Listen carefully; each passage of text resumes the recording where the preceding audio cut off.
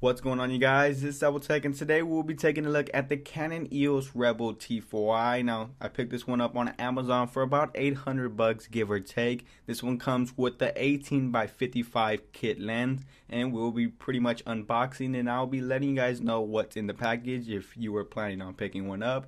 Now, the first thing you will see in the box is the limited warranty, first in green and the other one being red. Now, this is pretty much letting you know that you do have warranty on your camera itself, so pretty handy. You could just put that aside or save it in a safe place. After that, you get two discs, one being the solution and the other one being a manual, but pretty much on your computer if you're pretty much a computer reader.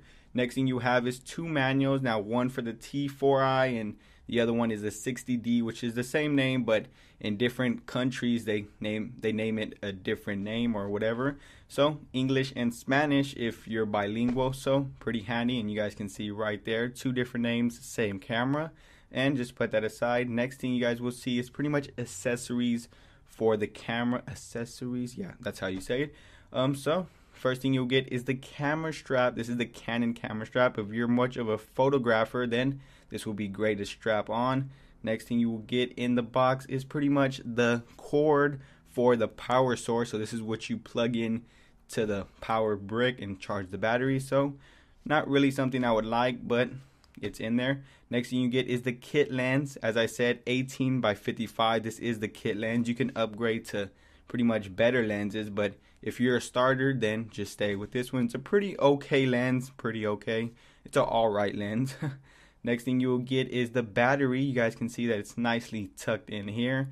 Pretty big battery, and the only problem about this camera that I pretty much researched is the battery is not that good, so you may want to get a spare. If you guys are out there for a while, just always have a spare. Next thing you will have is the charging block. As I said, this is what will charge your battery, pretty big, and that's where the cord goes in.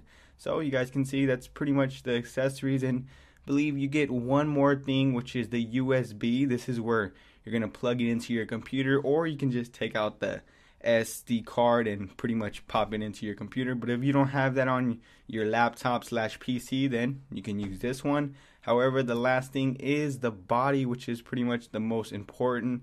Now, I gotta say, this is not a review, but I did play around with it, and I gotta say the body is pretty slick. It's similar to the T4i if you guys saw that one or you had it previous to this one, but it pretty much has a matte finish all around it, so this is not going to be a fingerprint magnet, which is good to know. You also get the Canon branding all around it, and towards the back you get the LCD that actually pops out and does a 180 turn either forwards or backwards. It's pretty cool and does come in handy. So guys, that's mostly going to do it for my unboxing and overview of the Canon EOS Rebel T4i. Now at the end of the video, I'm going to leave you guys with some photos and video footage so you guys can see if it's good or not. And you guys may want to bump up this video, YouTube video, to 1080p so you can see the full resolution of the camera itself. So with further ado, like always, you guys know me. I'm Tech.